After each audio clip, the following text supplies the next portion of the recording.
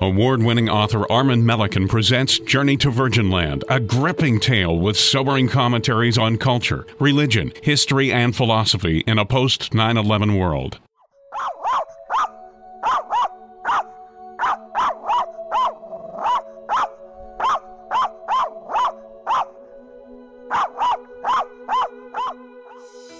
I head home an hour before twilight from my research at the National Library of the Academy of Sciences of Virginland. The sleepless nights have me worn down. I need to unwind. The day has lengthened, the biting cold retreated, but it's still early to go to Moscow. Out on the courtyard, the dogs are having a veritable feast. The trash trucks haven't showed up again today. All for the better, my buddies are still alive. Ever since the Army unleashed Operation Kill the Dogs, I get a jolt whenever I hear the clatter of machine gun fire echoing from indefinite directions. Sometimes I feel glad I wasn't born a dog. But really, am I, in fact, not a dog? At any rate, I'm not in a particularly dog-like frame of mind when the doorbell rings. It's Kathy. She always calls before coming over. I sense that there's something up. True enough, she's crying. I've never seen tears in her eyes.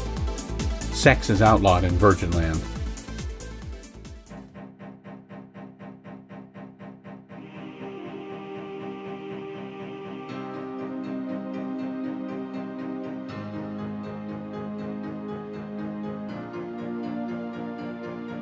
One morning, a girl I was in bed with asked, "Do you like Britney Spears?" "Who's that?" "You don't know who she is? I can't imagine such an ignorant man in this day and age." And why should I know who she is? I was an ignoramus. I did not raise a dog, preferred to raise children. I was insensitive, a real dog. I did not know any of the 3 or 4 word Eiffelian dishes names on the restaurant menus. I was not civilized. Las Fortunas left me cold.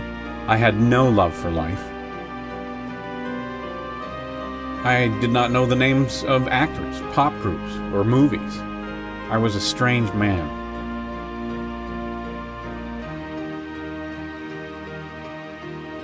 I was neither a Republican nor a Democrat. I was not a human being. I did not have the flair for formulating opinions about political leaders. On George W. Bush, oh please, boring. On Bill Clinton, yuck. I had no conversational style. I did not wear designer clothes. I lacked taste and social status. Making women laugh was not the overarching aim of my life, though I wasn't bad at it. I was dull. Michael Jordan did not fascinate me. I did not watch the Lakers.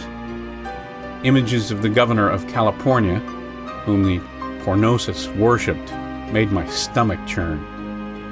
I was not manly. I did not jog. I was not modern. I observed traffic laws. I was always in control. I lacked adrenaline. I accommodated.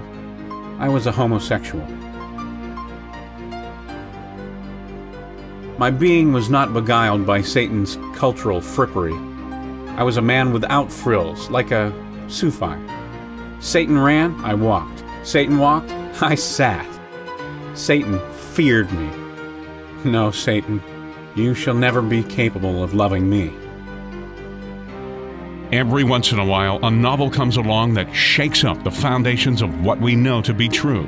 Journey to Virginland by Armen Melikian, winner of 5 National Book Awards in literary fiction, general fiction, best fiction, humor, and comedy. Now available at these retailers.